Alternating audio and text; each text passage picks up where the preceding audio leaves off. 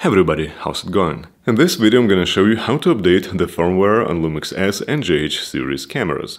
I'm gonna use Lumix S5 as an example, but it's actually the same process for the rest of the models. So let's get started. First you need to check the firmware version of your camera. Go to the menu, select the wrench icon, then another wrench icon with the dots, and click on the firmware version. As you can see in my case, the body firmware version is 2.4 and my lens version is 1.0. Now let's go to the Panasonic website, the link in the description, and see if we have any available updates. Click on the tab that represents your camera system. For me it's a full-frame camera. And as you can see, for the S5 we got a pretty fresh update, version 2.6. Click the link to open the download page. Here you can see the description of all updates. So simply click on the download button and accept the license agreement.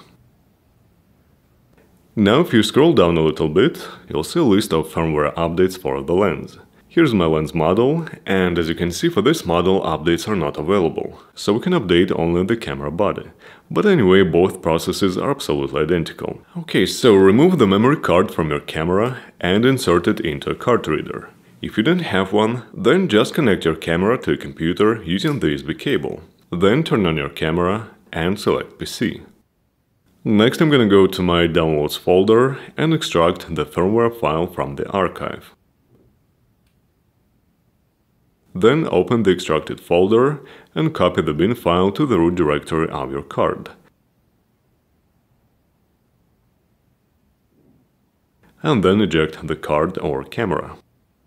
Put the memory card into your camera, turn it on, and navigate to the same firmware version option. Make sure that your battery has at least 50% charge, even though the whole thing takes less than a minute. And speaking of batteries, if you need a new original battery, the link will be in the description.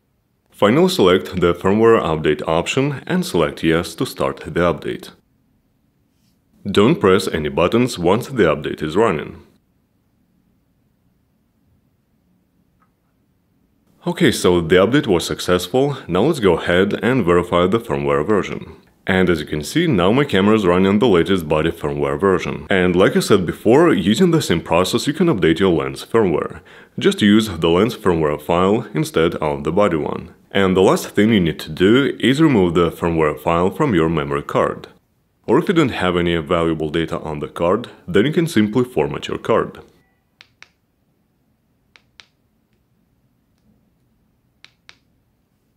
And that's it. Thank you for watching.